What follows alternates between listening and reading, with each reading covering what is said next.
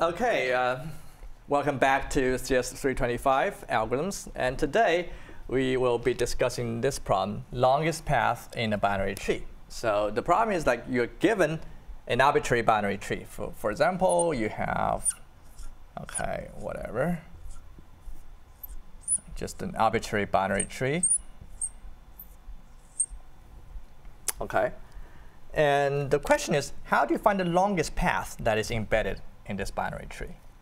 In this particular input case, the longest path happens to be from this leaf node through the root all the way to the rightmost, or maybe this one or that one, leaf node. So that is the longest path.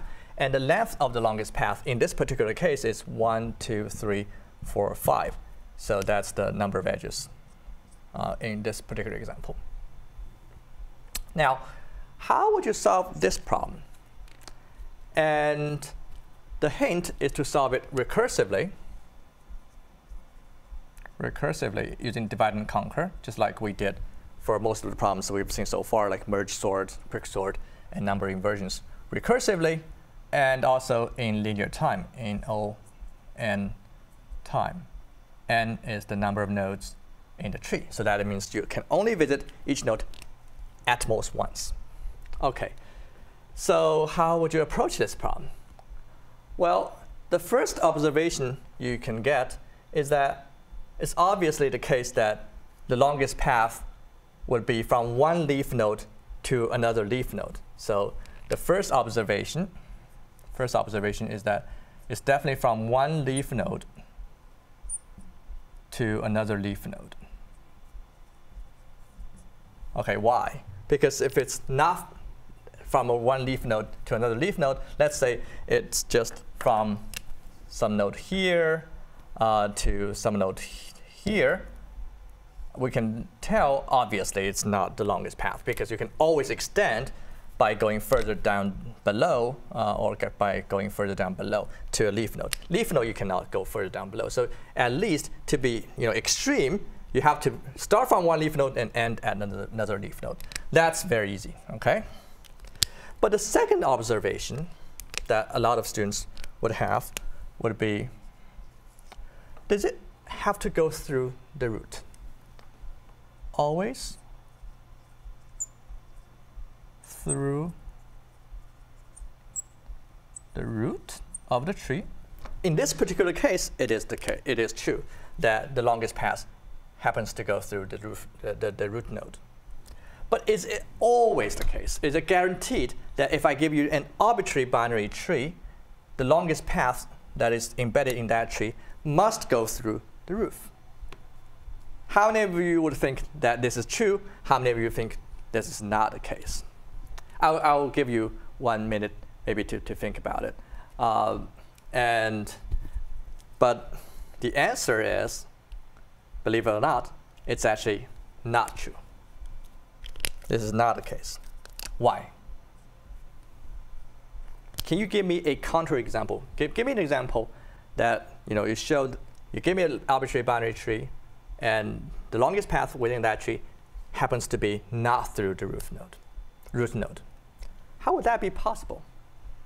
It looks like it's always possible. It's always the case, because you have a left subtree, a right subtree, whatever, and you say, oh, go down this side to the deepest node, and go down on that side to the deepest node, and then connect them with the root node, and that is the longest path within the whole tree.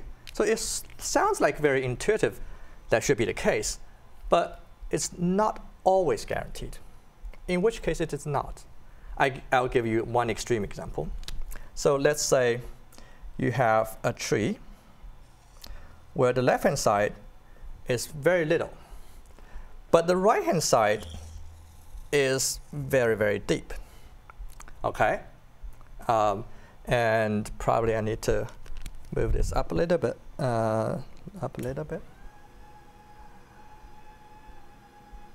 Yeah, okay. So sorry about that. So left-hand side, left subtree, very little. Right tree, very big and deep. In this case, if you would travel through the root, which happens to be this node, then your longest path will be like going through here and maybe down here, and that is your claimed longest path. But I'm saying that I can find a better path, an even longer path, that does not go through the root and be longer than you. How can that be possible? Well, because the right-hand side is so deep and big and fat that I can go this way. Some paths like this will be almost twice as long as the path that you pointed out to me, which goes through the root, right? And let me give you a more concrete example if you don't believe me that way. So let's say the left-hand side is just one node, and this is the root, and the right-hand side is, pretty big, fat, and deep. I can go arbitrary deep, something like that, right? And if you have to go through the root, you would pick, let's say, either this or that. But let me just we can add another node, like say here. Doesn't matter. The longest path will be that goes through the root will be something like this. And how long will that be? Well, 1, 2, 3, 4, 5. 1, 2, 3, 4, 5. So 5 is your answer that goes through the root. But my answer that does not go through the root will be like this. And I can use another color from this node here. And in this path that I just drew, you have 1, 2, 3, 4, 5, 6. So my path that does not go through the root of the whole tree, but it's completely embedded on the right-hand side, the right half, has a longer path than what you have, which goes through the root, right? In the very extreme case, even more extreme case, I can imagine that you have a tree which has only right-hand side, doesn't have any left-hand side at all, like empty left subtree. And then, of course, you have to do something like this instead of going just from the root to the deepest node on the right-hand side, right? So you can see clearly on the most extreme case, not going through the root is more advantageous, is preferred, because you can have almost twice as long the path. So this claim is wrong. It does not always have to go through the root. It could be completely on the left-hand side if the left side is very big and deep, the right-hand side is almost empty, or completely embedded on the right-hand side if the left-hand side is very small, the right-hand side is very deep, right? And it doesn't even need to go through a particular, the right child of the root or the left child of the root. You can imagine that in the even more general case, you can have something like this and that, and then there's a huge subtree here, right? And let's say they have a very little subtree here, very little subtree here, but the best path will be embedded somewhere here, right? Longest path will be completely within the left subtree of the right child of the root, something like that. It could be anywhere, right? It doesn't need to go through any root or whatever child or grandchild of the root node. Okay, so we understand that leaf to reef always go through the root. Not necessarily the case. Now, does that give you a lot of hints on how to solve it recursively here by divide and conquer? I hope that this is already enough hint that you would already have some idea in your mind how to proceed. So there are two things that we did in this analysis. One is, the default way, if you have to go through the root, is going the deepest on the left side, going the deepest on the right-hand side, and then concatenate them. Okay, so that's always a solution. That's the best solution that goes through the root, right? But that's not always the best solution. You could be completely on the left-hand side or completely on the right-hand side.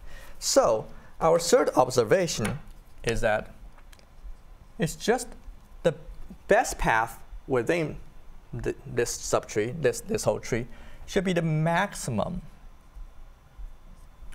of 3 cases. The first case is always goes through the root. Through root. By root, I mean the root of my current subtree, because I'm doing it recursively. The max, that means the longest path within this particular subtree, could either go through the root, which is basically this picture, goes through the root, that goes down deep, the deepest on left, deepest on right, and then goes through the root. Okay, that's the first picture. The second picture is only in left. That means left hand side is heavy, right hand side is like very little, and somewhere here is the best, only on the left. Or the last case is only in right. And that would be the symmetric version of this, which we already demonstrated, like here. Okay, so the third observation is that you can write a kind of a recursive program, or think about divide and conquer. That if you are facing one particular subtree, and you're asking the question, what's your best path, longest path, that is completely within your subtree? And we can be the best. The answer is the best over these 3 cases. Through the root, left, only right. Okay. And let's say we can define a function like this for every single node, which means you would return the longest path that is completely within this particular subtree. And then you can do recursive calls, because only left and only right are the 2 recursive calls. You can think about as the conquer part in the divide and conquer, right? And then you can combine the solutions. So what we should do is to define, let's say define the longest for one particular tree. Okay? And this would return the max of this, this, and that. And let's say we get it implemented. I will not show you how to implement it, because that's what you need to do for the homework. But let's say we can implement that little program recursively by calling longest of the left, longest of the right, and then take the max over blah, blah, blah. Okay, so let's say you can return, say return the max of something, which is goes to the root, and then longest on the left,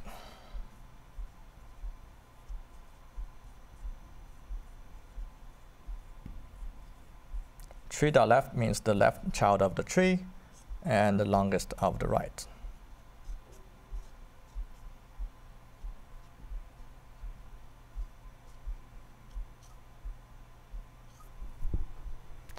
If we could implement a recursive program like the recursive function like this, we could solve this whole question in a divide and conquer way, right? And once you call longest to the whole tree, to the root node of that tree, that means the whole tree, it will hopefully return me the longest, the length of the longest path, right? Is that clear for everybody? But however, how would you implement it, like in Python, that is in an even nicer way? So you notice that in the first case that goes through the root, you would basically need to go deep, the deepest on the left, and go deepest on the right, and then plus 2 edges, that is, plus the 2 connecting edges that connects with the root. So let's say the left side will tell you, oh, the depth of me is, say, 4. The right-hand side will say the depth of me is 5. And then you would plus 1 and plus 1 for the 2 connecting edges from here to here, 1, and from here to here, 1. So it would be 4 plus 5 plus 1 plus 1 will be the solution that goes through the root. So it looks like, the best way to solve this question is not necessarily just to return only one number, but you would rather want to return two numbers. Okay, that is, the first number will be the longest path, the length of the longest path, right? That's just like what we have here. But there is one more number that you want to return. That is the height of this subtree, because your parent would need to use the height to kind of combine the height of the left and the height of the right plus the two edges connecting to the root for the first scenario, for the case that goes through the root, right? So in that case, it reminds us of something we have learned in homework 1, which is recursion with a byproduct. So recursion, I'll write it here. We want to do recursion with byproduct.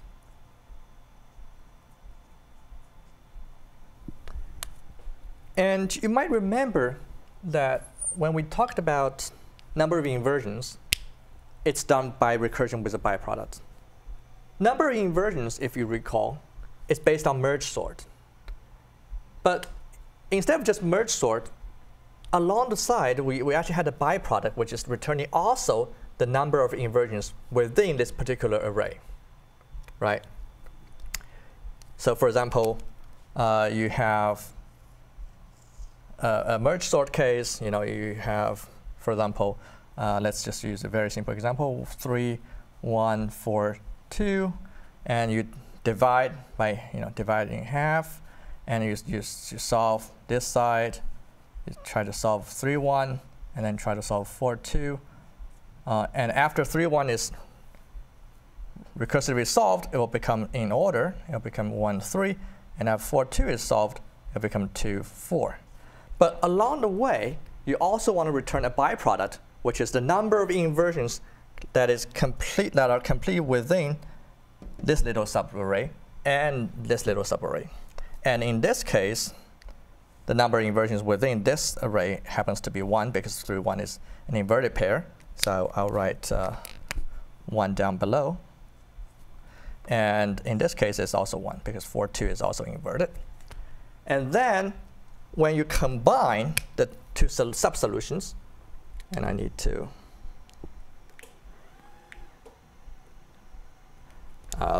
when you combine the two sub-solutions, so here,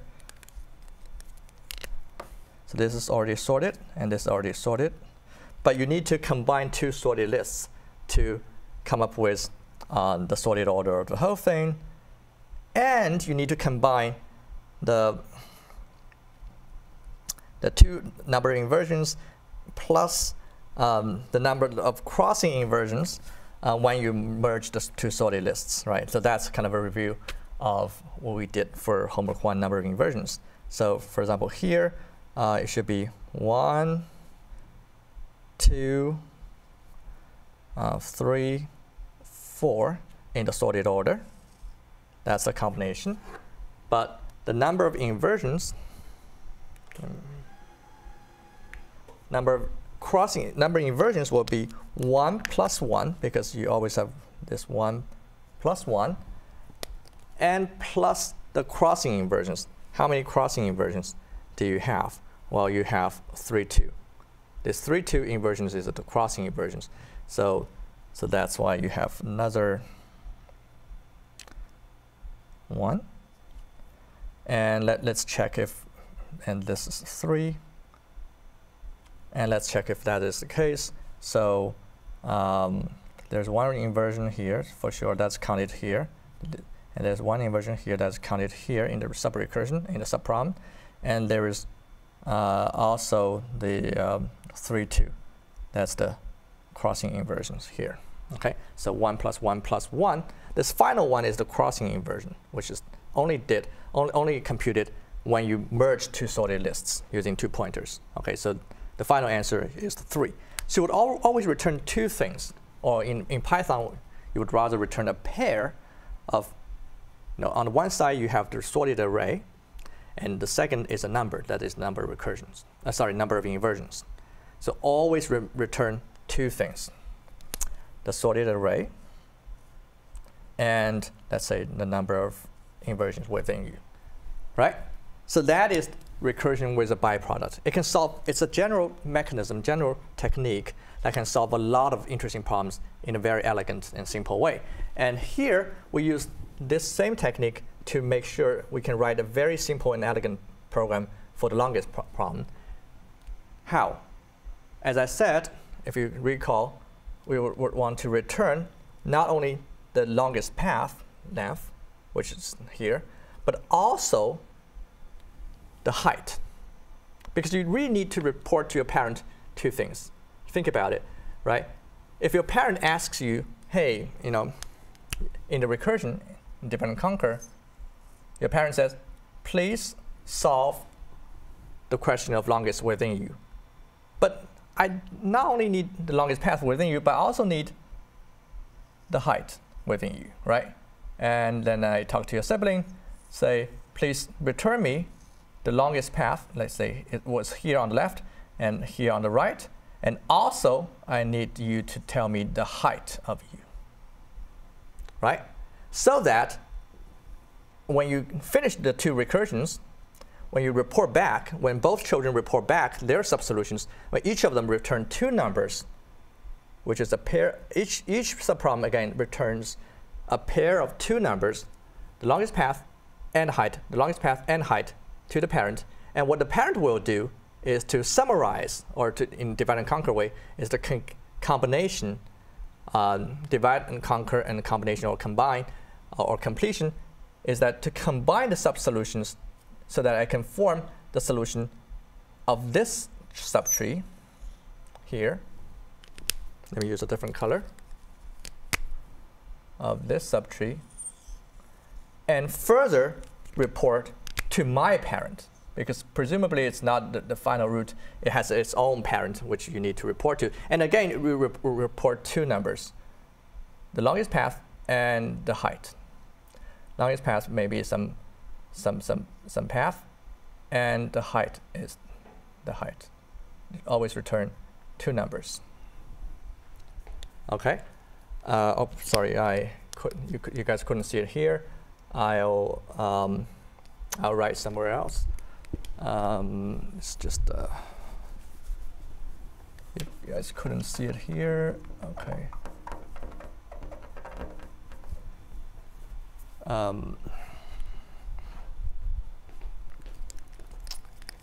I will return two numbers. One is the longest path, and second is the height within me, right? And how would you combine the two subsolutions? Well, the height is easier.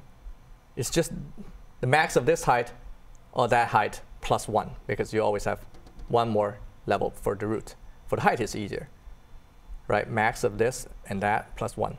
For the longest path, it's just the max of 3 cases, right?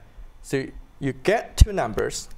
So everything returns two numbers. This guy also returns two numbers, right? Everybody returns two numbers, and then you combine the two numbers to form another two numbers to report to your parent, right? That is how we do recursion with a byproduct, okay? So just to recap, we did it using divide and conquer and combine, right? So divide. Hopefully you can see it. Sorry.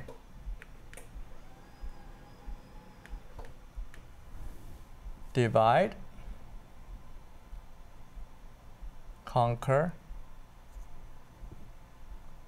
and combine or complete.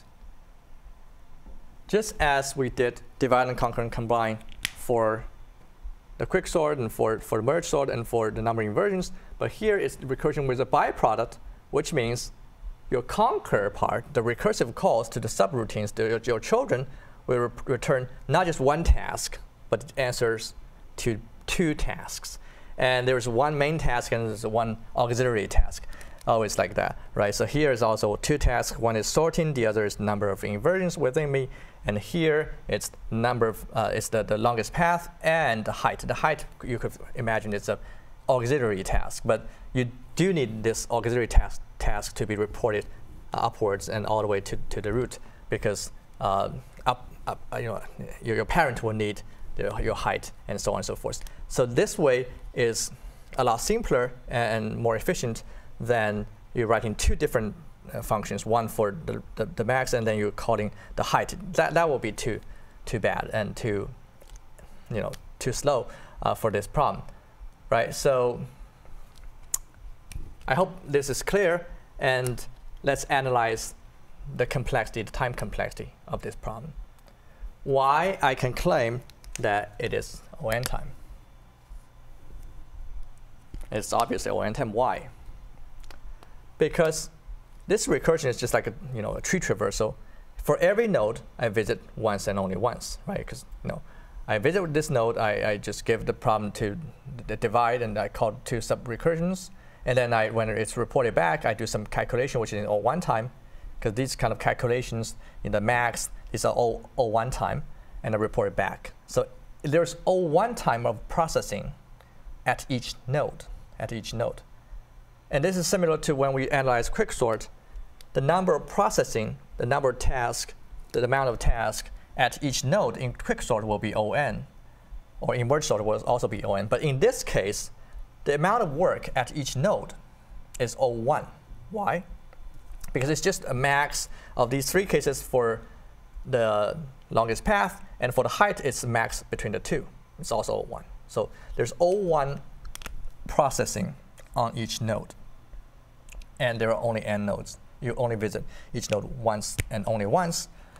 So there's basically O(n) throughout in the whole problem, right? So O(n) at each node, O(n) amount of work, or constant amount of work at each node, and O(n) in the global case for the whole problem, right? So is that hopefully that's clear for everybody, but let me summarize it quickly. So we're solving the longest path problem in a binary tree, in this arbitrary binary tree. And we have two observations. One is it has to be from one root to another, one leaf to another leaf, because otherwise you're not going deep enough. You have to go deepest on left side, and deepest on right side. So it has to go from one leaf to another leaf. Okay, that's easy. But the second intuition is not correct. It's not always going through the root. Okay, but that second analysis gives us some hint of how to solve it with recursion, or in other words, divide, conquer, and combine. In the sense that if you either go through the root, or completely on the left, or completely on the right. And if you have to go through the root, by the first observation, you have to go the deepest, that is the height of the left tree, and also go deepest, that is the height of the right tree, and then you plus 2. That's the first case. That is the longest path that goes through the root. That's the first case here. The second case is you don't go through the root, and you only use the left tree. That is, you only use the longest path that is completely embedded in the left subtree to be the solution of the whole longest path of the whole subtree. Of the whole tree that involves both root and left and right. Or you only use the right subtree, right half, for the whole end, for the answer of the whole tree. Okay, so that means if you write a recursive program like longest, which is not the final version you would write it, because the final version would return two things. Using recursion with a byproduct, you would return a max of three things, right, for the maximum, for the longest path. But because we want to solve it elegantly with recursion with a byproduct, using a way very similar to homework 1's number inversions, we want to return two things, two numbers. One is the number, the longest path.